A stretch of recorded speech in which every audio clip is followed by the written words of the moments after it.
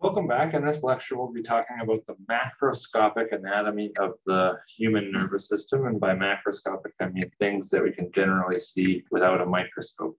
And then in the next chapter, chapter 3, we'll begin to talk about more microscopic things at the cellular level. So to begin with, we'll have a general overview of the function and structure of the human nervous system, and we'll get into the development and introduce the general overview of the structure, and then talk about the somatic and autonomic nervous systems as well. So our brain's primary function in the world is to produce our behavior, as we spoke about last lecture. And by behavior, we mean movement throughout the world. So to do that, we have to receive all the sensory information about our environment. We have to integrate together the various information, whether it's our vision or hearing about the world, to create a subjective perception of the world. And we have to use that perception to produce the appropriate commands to move our muscles to act appropriately.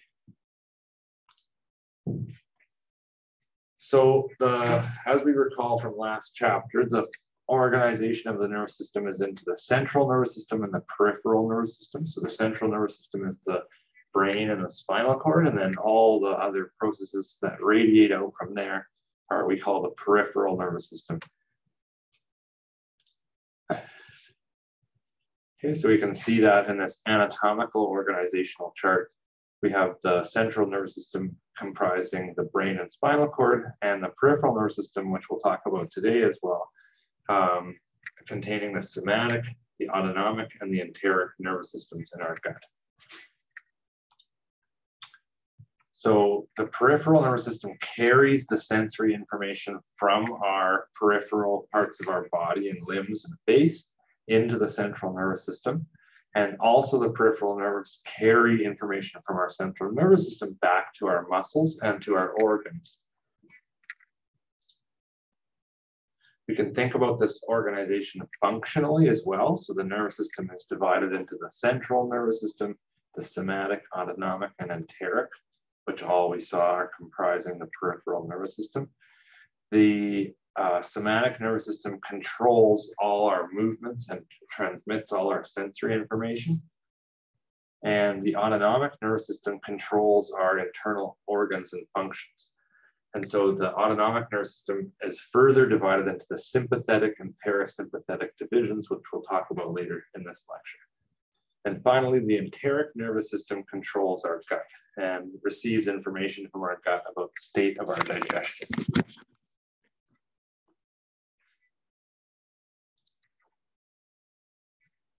Okay, so the CNS and the PNS, these three parts of the peripheral nervous system, together constitute this four-part system. The brain and spinal cord, the somatic nervous system, which carries all this information to and from our body. And then, as we said, the autonomic nervous system, which prepares us to either rest and digest and calms us via the parasympathetic connections, or prepares us to fight or run away using the sympathetic arousing nerves controlling our organs. And then the enteric nervous system, this mesh that lines our gut and communicates to our central nervous system about our state of our metabolism. So as we see, information flows in two directions. Information flows from the outside world, is admitted into our nervous system, and we call these connections afferent. So A for admit or afferent. And information also leaves our central nervous system and is transmitted out to our body, and this exits or is efferent, leaving our nervous system. So when we step on a tack, the incoming information comes up, is in the afferent pathway into our spine and central nervous system, and then the efferent information comes down out of the central nervous system to control our muscles and move them.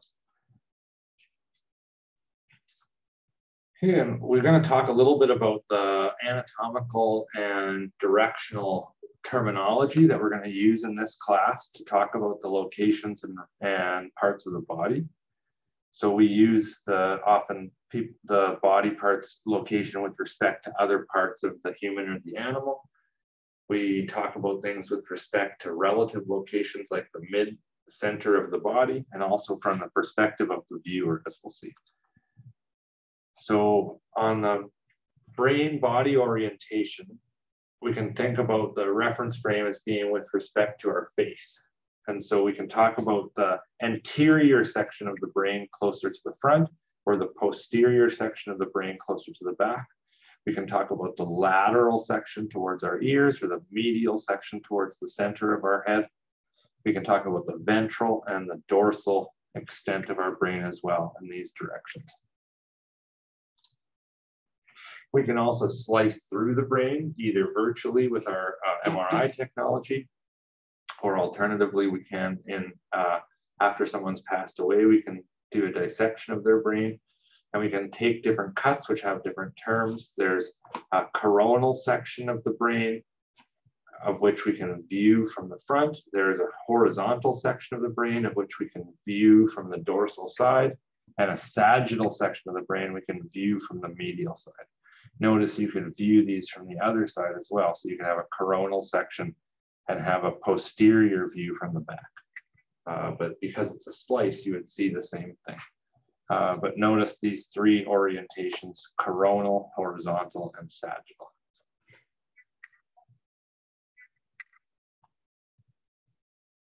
And a mid-sagittal cut is one we see quite often that divides straight down the middle of our heads like this. Our brain is protected by a series of layers of tissue called meninges, as well as our outer skull. And the meninges protect the inside brain. The most outer layer of meninges is called the dura mater, or the hard mother in Latin. It's a tough, fibrous tissue. Inside that is something called the arachnoid layer, which has a more delicate connective tissue with some holes inside. And finally, wrapped around the brain itself is something called the pia mater, or the soft mother. And this clings to the surface of the brain. So if you look in this cartoon, you can see the brain itself, the pia mater clinging to the surface, the arachnoid membrane on top of that with a cavity called the subarachnoid space, which is filled with this fluid we'll talk about in a moment, which encases the brain. Finally, the dura mater, and then the skull and the scalp.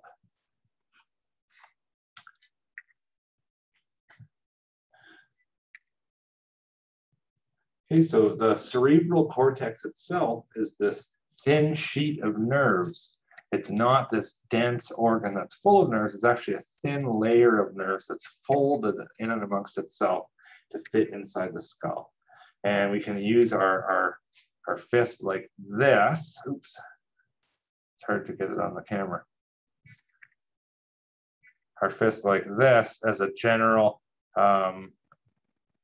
orientation of the parts of the brain, as we see in this diagram, so that the thumb is the temporal lobe, the front of the finger is the frontal lobe, the knuckle is the parietal lobe, and the wrist is the occipital lobe. So these are roughly the lobes of the brain, which we'll talk about next, and their orientation inside the head. And so each of these lobes of the brain is has many subregions inside it, but has a general role in our cognition and behavior. The frontal lobe is involved in our executive functions like planning. The parietal lobe is involved in integrating sensory information together. The temporal lobe is involved in our audition and our taste and smell, as well has important roles in our memory. And the occipital lobe is involved in our vision. And we'll talk about these in more detail throughout the class. On the very surface of the brain, we can see that there's bumps and grooves. The bumps are called gyri or gyruses. Each one is a gyrus. These are small protrusions of cortex. The sulci are the bumps, each one called a sulcus, are the grooves inside the brain, the valleys. And a fissure is a very deep sulcus that divides very large parts of the cortex. So here we can see 4 different views of the brain: a dorsal view, a ventral view of the underside, a medial view, and a midline view.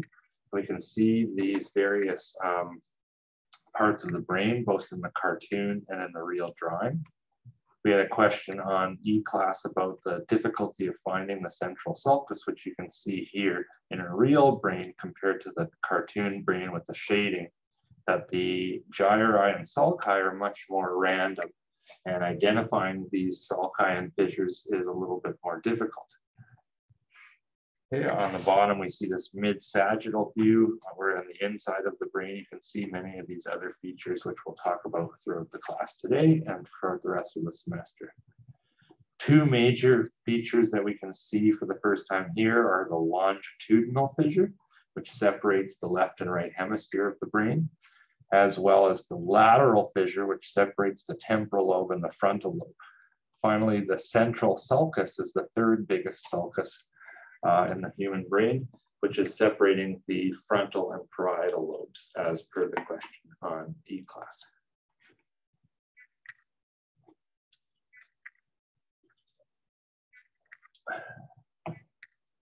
So the cerebrum and the cerebellum are two parts of our brain that we can see from the outside surface. The cerebrum is this major forebrain structure of wrinkly brain that we see on the outside with the left and right hemisphere. The cerebellum is this little brain, this wrinkly brain that we see down back here below our occipital lobe, that's more evolutionarily ancient and is involved in coordination of motor and other mental processes.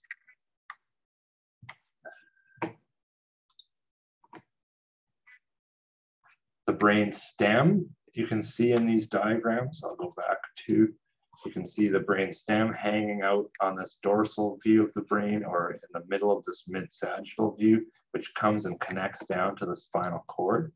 The brain stem includes the hindbrain, midbrain, thalamus, and hypothalamus. And this is responsible for a lot of the unconscious behaviors that we do every day that we don't think about. Our brain is just like the rest of our body, supplied with blood from our lungs, filled with oxygen and nutrients. And this blood flows into our brain through three major blood vessels or arteries, the anterior, middle, and posterior.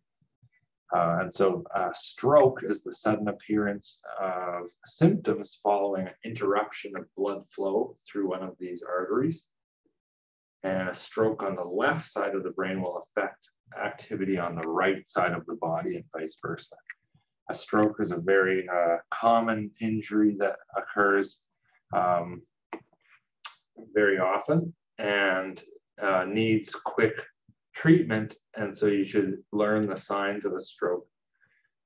The three different arteries supply blood to the brain in this pattern, and so you can get selective damage after a stroke to one of these parts of the brain and not the other two. You can also get it unilaterally usually, so you get a unilateral stroke that blocks the middle cerebral artery on one side.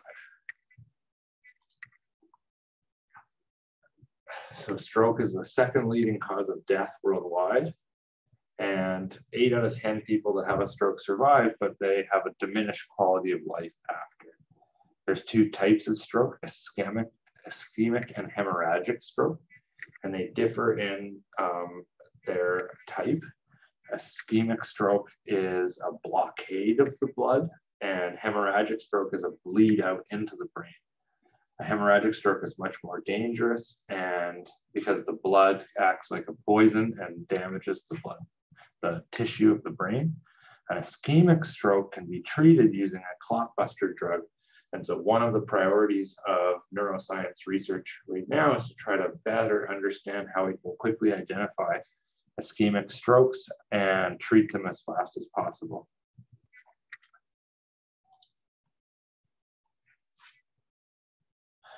If you look in at the cut piece of human brain, you'll see different types of tissue by the color. You'll see gray tissue and white tissue.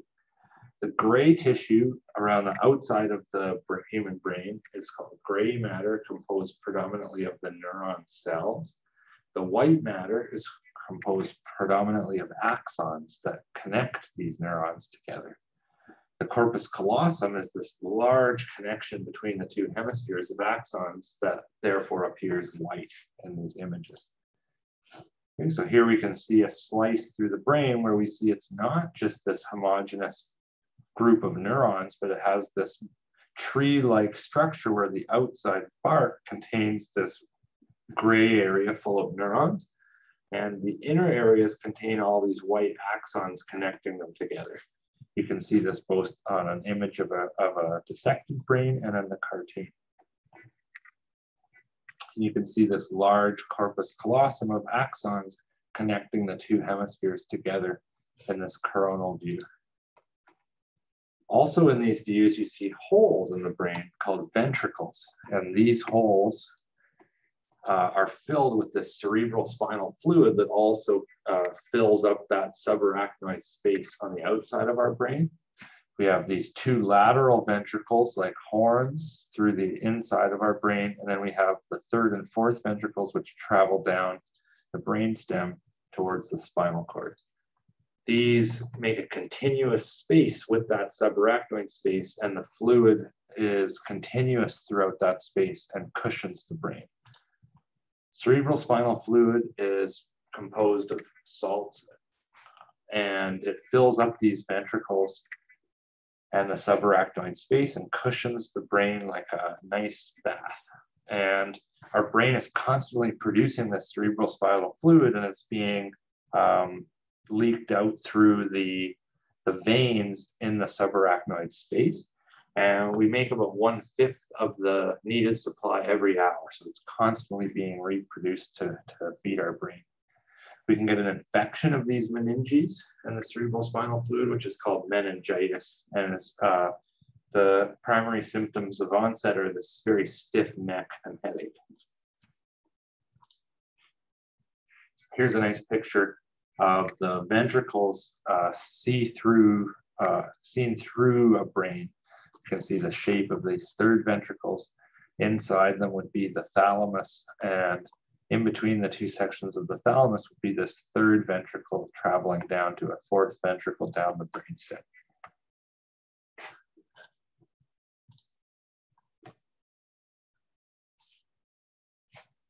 And the corpus callosum, we've already mentioned, is this band of white matter that connects the two hemispheres together. Has about 200 million axons connecting the left and right hemisphere. And in general, one area on the right hemisphere will connect to the analogous corresponding area on the left hemisphere through this pathway. When we zoom in further, we see that the brain's composed both of neurons, of which there are about 80 billion, which carry about all these functions we're talking about, but also glia cells, which aid and support these activities, of which there are even more. And these glia cells and neurons come in different types, which we'll talk about in the next chapter. But at a very most surface level, the neurons have these cell bodies and large dendrites and axons. The glia generally, like this astrocyte, don't have this same linear connection as the neurons.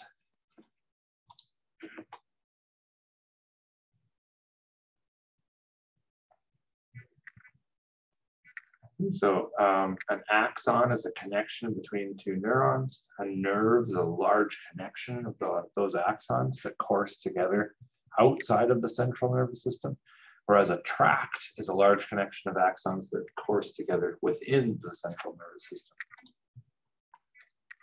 So a cell body, an axon, the second neuron, and together as a group, they can combine to form these nerves or tracts, depending on if they're inside or outside. And we can use certain stains in our microscope images to identify different aspects of the anatomy. So one particular stain can identify the cell bodies in the gray matter. You can see here, they're clustered together, these fine little blue dots, or each one of them is a neuron. Here, for instance, is the hippocampus, this dark, dark band of black, showing tons of cells there. Alternatively, you can stain with something else that will exaggerate the white matter tracts, here shown on the right. So now we can see that the opposite areas of the brain are dark, and it's all these white matter connections between the various cortical areas and also these subcortical areas. Nuclei are groups of cells that form together into a cluster. So these subcortical nuclei, which we'll talk about, are groups of neurons. Instead of in a sheet, they're kind of a T and a little circle together.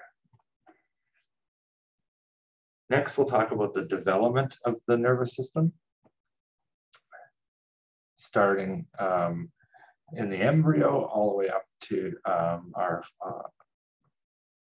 full human brain and how these relate to other brains in the animal kingdom. So our human brain has retained many of the features of less complex mammalian and other animal brains. And most of the behaviors that we produce, like looking around the world or walking around and grabbing something, are actually the kind of a layering of these more complex brain regions on top of more basic, simple regions from our evolutionary past. So we share in common with the adult brain of a fish, amphibian, or reptile, a stage in the development of our brain in the embryo, in which our brain has three parts called a prosencephalon, the front brain, meson, and rhombencephalon, front, middle, and hind brain. And in these animals, the prosencephalon is responsible for the sense of smell, the mesencephalon is responsible for vision and hearing, and the rhombencephalon controls their movement and balance, the spinal cord being part of that rhombencephalon. In mammals, two of these areas have further developed. The prosencephalon develops to form the diencephalon, the between brain structures that contain the thalamus and hypothalamus, and the telencephalon, the cerebral cortex itself. And the hindbrain further develops into the metencephalon and the myelencephalon. So the metencephalon being the cerebellum and the myelencephalon being the spinal cord. So we start off in this state as the prosencephalon, mesencephalon, and rhombencephalon. And rhombencephalon differentiates into meton and myelencephalon. Prosencephalon differentiates into telen and diencephalon. And these develop into the adult human brain. The way I recall the order from the telencephalon down to the spinal cord is that they're after telencephalon, they're in alphabetical order. So dien, meson, meton, and myelencephalon are in alphabetical order, with telencephalon at the top. We'll talk a little bit about the development of the nervous system throughout the course, but we're going to skip the chapter specifically about nervous system development. You can go on and take other courses at the university specifically about these topics. Now we're going to go into detail about the central nervous system and its parts. These are going to be generally an overview of each of the parts, and then in subsequent chapters of the class, we're going to talk in more detail about these areas.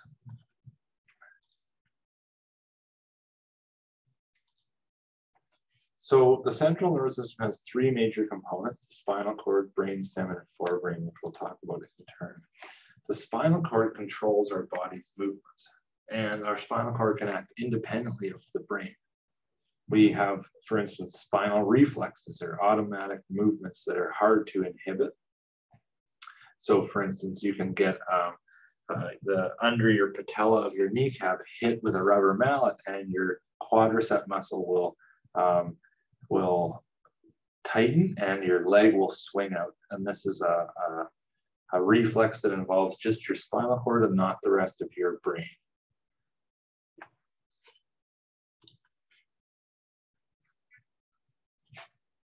The brainstem begins where the spinal cord connects to the skull, and the brainstem receives afferent nerves from the senses around in our face, like our eyes and nose, and it sends efferent nerves out to control our movements. The brainstem has three regions: the hindbrain, midbrain, and diencephalon. And the diencephalon has been further developed as we've evolved into humans. So you can think about the brainstem like your upright fist, whereas the wrist is this midbrain, the fist itself is the diencephalon, and the forearm is the hindbrain, where the cerebellum and the pons are. So we're going to talk about each of these structures in turn: the cerebellum and the midbrain and the diencephalon. So our hindbrain is the evolutionarily oldest part of our brain. It contains the cerebellum, an area called the reticular formation, the pons, and the medulla. These control various of our simple motor functions like breathing and fine movements. So we integrate together in this area voluntary and involuntary bodily movements and send those systems, those commands down to the body. The cerebellum controls complex movements and cognitive functions, and we'll talk in more detail in the chapters on movement about the cerebellum. The size of the cerebellum increases across the animal kingdom depending on the speed and complexity of movements of the animals. The cerebellum contains both subcortical structures and a gray and white matter area, much like our cortex. The reticular activating system is a group of different neurons and nerve fibers that are going up and down throughout the brainstem, which stimulate the forebrain, for instance, in our sleep, wakes, and arousal cycles. The pons is a structure just anterior to the cerebellum, which connects the cerebellum with the rest of our body and controls important movements. And the medulla is on the most rostral tip of the spinal cord. So that means it's at the tip closest to the head, and it controls things like breathing and our heart rate. And a blow to the head can damage the medulla and cause you to become unconscious if this area is impacted. And also many of the dangerous drugs that people overdose on these overdoses are caused by inhibition of regions of the medulla. So here are those structures again. The reticular formation is these hot dog-like structures in the cartoon, which are actually small groups of neurons and their axons going up and down here and up to the cortex. The pons, you can see, connects on either side to the cerebellum. The cerebellum here is on the back side, and then the medulla are these structures down at the very bottom of the brainstem, controlling things like our breathing.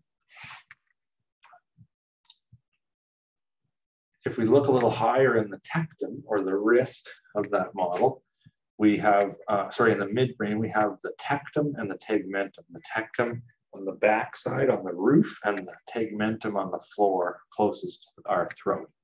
The tectum is involved in sensory processing. It takes in information from the superior and inferior, from visual and auditory pathways in areas called the superior and inferior colliculi.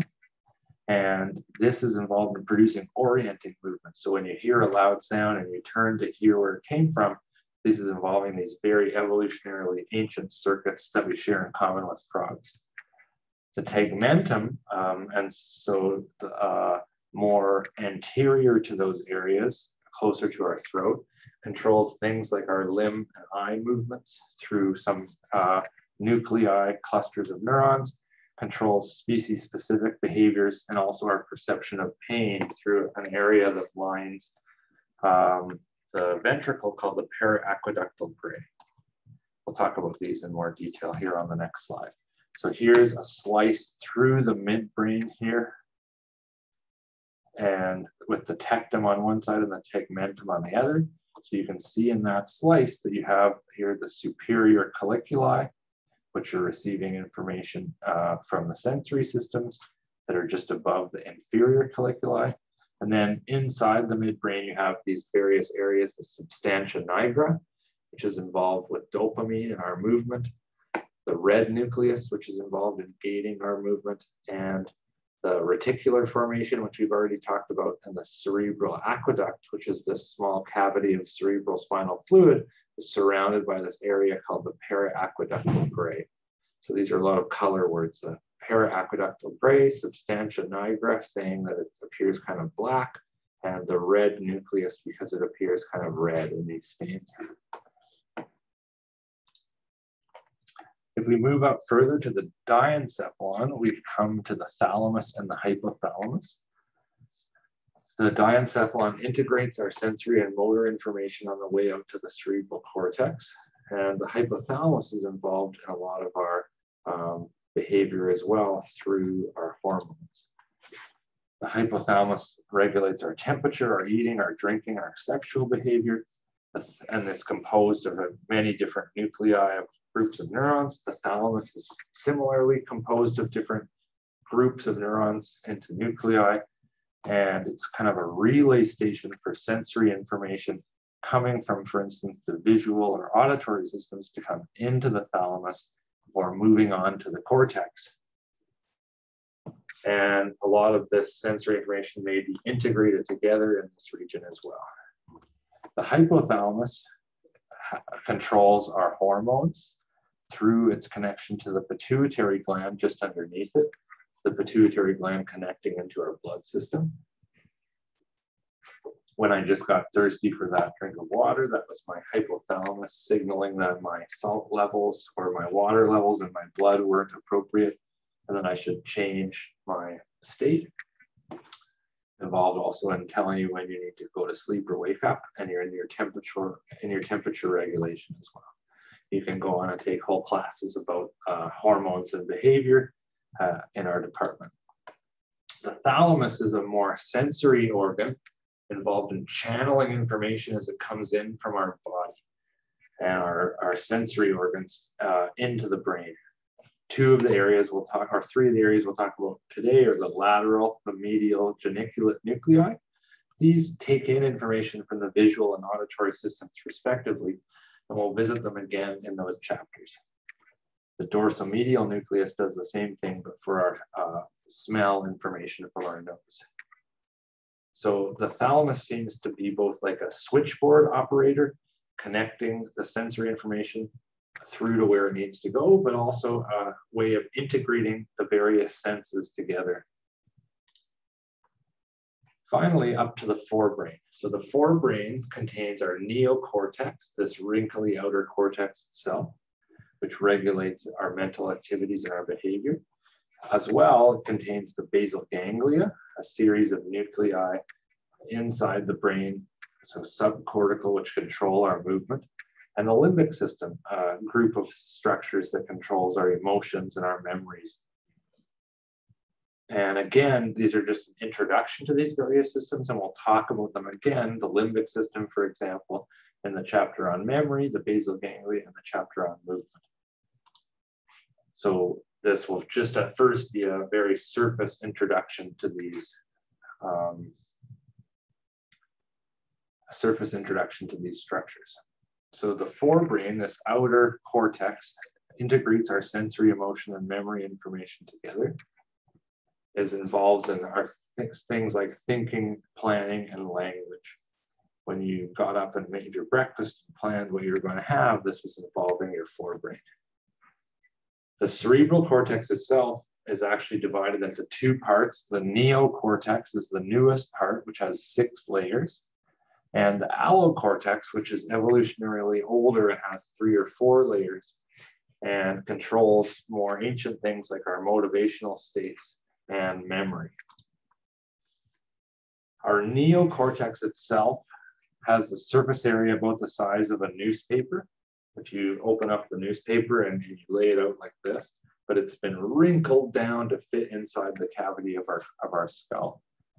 And it's only about 3 millimeters thick, that newspaper, and the rest inside there is all these axons. In contrast, a chimpanzee only has a brain the size of about 1 page or sort of a quarter of that newspaper.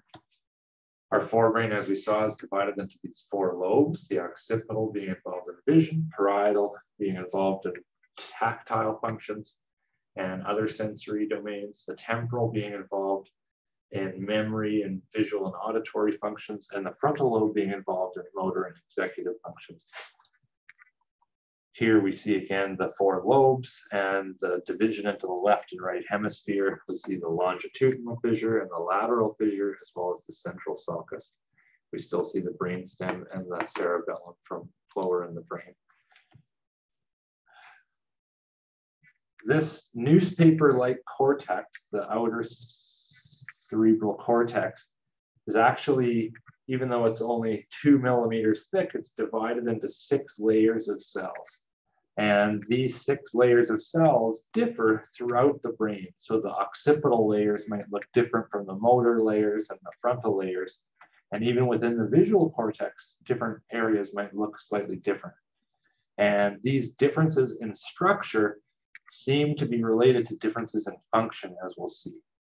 So over 100 years ago, someone created what was called a cytoarchitectonic map by looking at each of these structures in a microscope and identifying where unique boundaries were between areas.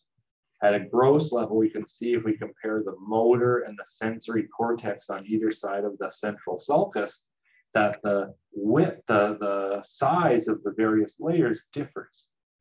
It seems that the output layers of the motor cortex, or layers 5 and 6, are much larger in the motor cortex than they are in the sensory cortex, whereas the incoming information, the input layer 4, is much larger in the sensory cortex than it is in the motor cortex, as would be expected just based off what these regions do. This one has to output a lot of information, this one has to receive a lot of information.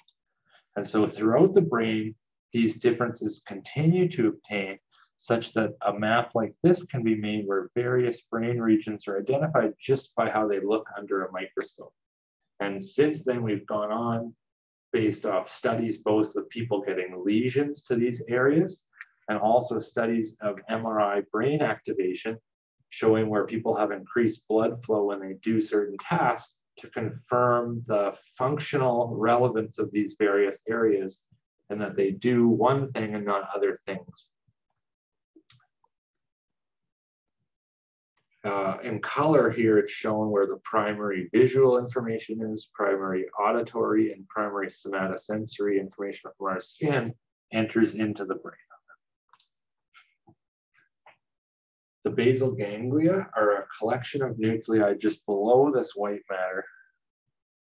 And they will be talked about again in the motor chapter, but they're composed mainly of 3 structures called the caudate nucleus, the putamen, and the globus pallidus, or the pale globe. It controls our voluntary and involuntary movement, and disorders like Parkinson's and Tourette's syndrome are breakdowns of the basal ganglia. Parkinson's being increased activity of the basal ganglia, which clamps our behavior and doesn't allow behavior through, and Tourette's being one could think of as the opposite, not as much clamping of behavior and letting too much behavior through. So here we can see 2 views of the basal ganglia. They look a lot like over-the-ear headphones with the wraparound that goes behind your ear, and then a part that comes out towards the front where the hippocampus and amygdala are. Here you can see the globus pallidus and the caudate. Caudate means tail. So you can see this tail-like structure. Here you can see in a sagittal view, the caudate and the globus pallidus here, and the putamen on the outside. So you can see that in slices, these structures look kind of unconnected, but in a 3-dimensional view, you can see they're kind of a large organ distributed in space in the brain. We see that they also take in information from all the motor areas of the brain, send information out to the body, and they decide which motor information goes out to the body. The limbic system is a bunch of nearby and connected structures to the basal ganglia that are involved in regulation of our emotion and our memory and our spatial navigation. The principal structures we'll talk about today are the amygdala, the hippocampus, and the cingulate cortex. So the cingulate cortex is this very ancient part of our cortex that we would touch if we stuck our fingers down through that longitudinal fissure and felt the inside surface of the cortex before our fingers hit the corpus callosum. We would feel this smooth part of cortex there called the cingulate. It's an ancient allocortex in that it only has 4 layers. It seems to be involved in regulating our emotions and motivations and our behaviors. Here underneath are the amygdala and hippocampus, closely associated structures involved in our memory. The hippocampus and the amygdala is involved in our fear and anxiety. we'll talk more about those structures throughout the class. Okay, finally, we're going to talk about the somatic and autonomic nervous systems to finish off this lecture. The somatic nervous system transmits information to and from our body, to and from our central nervous system. It involves the cranial nerves controlled by the brain and the spinal nerves controlled by the spinal cord segments. It admits information through its afferent functions from the eyes, ears, mouth, and nose and skin, and it emits information through its efferent connections to muscles and tongues and eyes and organs. Or sorry, not organs. This is the cranial nerves. So just the muscles of the tongues and eyes. So both functions. Oh, and some of the cranial nerves also do both things. So some of the cranial nerves will also both pick up information from sensory world and send information to control movement. There's actually 12 different nerves coming off of different parts of our brain and brain stem, which we'll learn about in more detail throughout this class. For now, you can just see that there are 12 different ones. Some of them are transmitting motor information, some of them are picking up sensory information, and some are doing both. You can see the vagus nerve controlling our organs, which comes out of our brain stem, and the olfactory nerve here, one, which has an olfactory bulb at the top of our nose, which connects into the brain through that direction. For now, you likely won't have to learn all of them and what they do to be able to recreate this list on an exam, for instance, since you just have multiple choice questions. But if you take upper level courses, you'll come to memorize these cranial nerves. If we look down into our spinal cord, we see that each of the nerves that exits and enters our spinal cord controls a certain segment of our body called the dermatome. So this is the area of our skin where all the sensory receptors all enter into one section of our spinal cord. Each of our spinal cord segments are interconnected so they can operate together to coordinate movement. For instance, if I bend over, a bunch of my different spinal cord segments are all going to be active.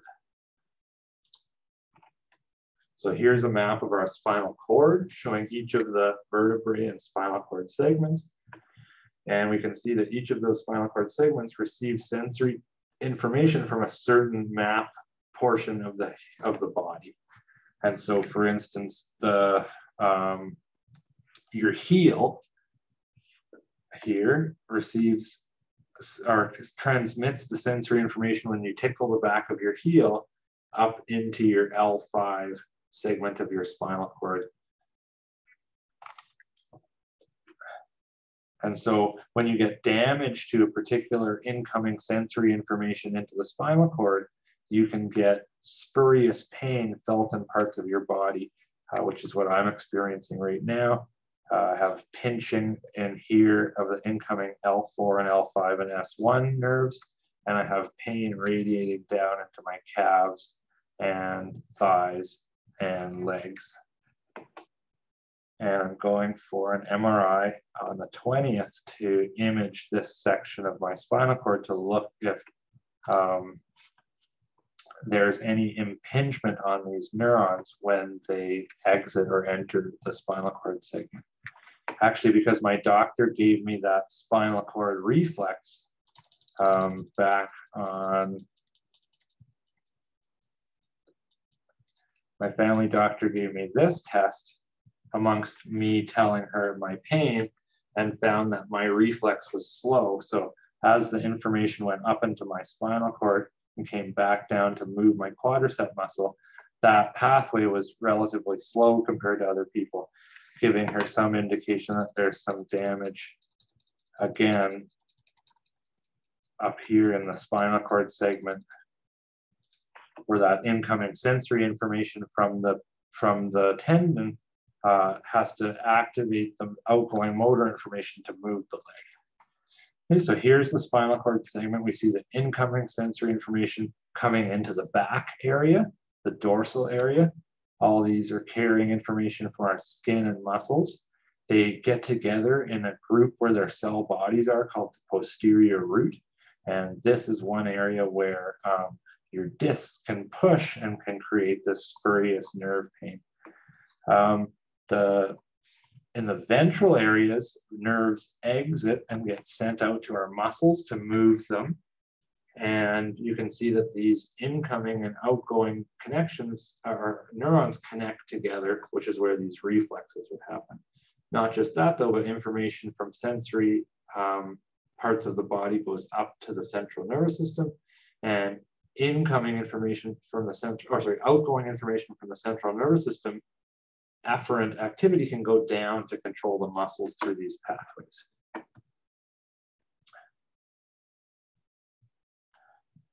We'll cover this again in the sections on movement, how damage to the spinal cord therefore can affect certain parts of the body. Finally, the autonomic and enteric nervous systems. The autonomic system balances all of our internal organs. It's kind of a teeter-totter between the sympathetic system, which arouses us and gets us ready for things like giving a lecture, and the parasympathetic system, which relaxes us and allows us to digest and relax. You can see that each of these systems interacts with all our internal organs through different pathways. The sympathetic pathways generally leave through our thoracic and lumbar vertebrae, and as they send out the information through the efferent connections in the ventral part of those pathways, they go through these intermediary areas on the way to the target organ. And so, for instance, this will inhibit our digestion if you're in the middle of a sports match. And then once the game is over and you get home and sit down on the couch, the vagus nerve will become activated, and that will stimulate your digestion and make you hungry, or make you eat the food that's in your, make you digest the food that's in your stomach.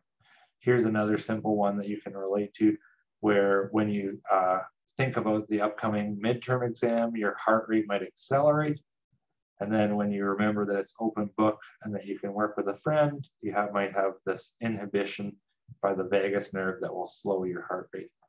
In general, these responses are thought to be unconscious, but as we know, we can control these things through things like breathing or meditation, or even just being nervous. So our psychology can influence the function of our internal organs through these pathways.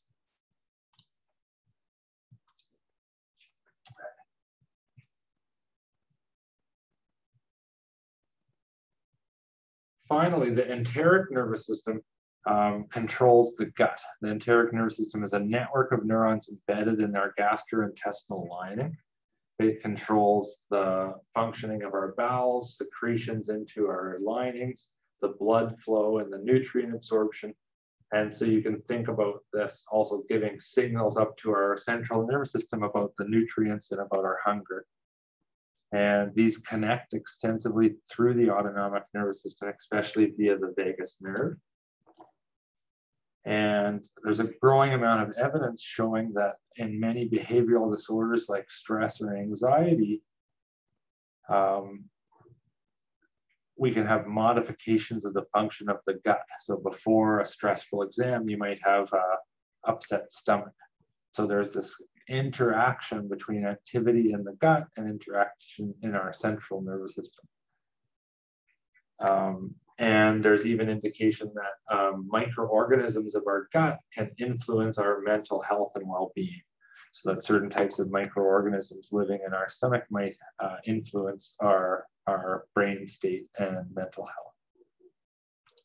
Okay, so that's the material for this chapter. We talked about the general overview of the brain. We talked very briefly about all these different structures of the most complicated organism, or complicated organ in the universe. And so it will be slow, and we just touch the surface of each of these parts. And from my experience, when you just touch the surface, it's quite difficult to remember the various things without this complex other group of information about what they do or what happens when they get broken.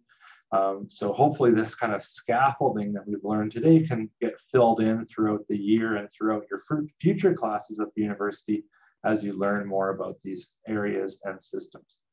Thanks very much.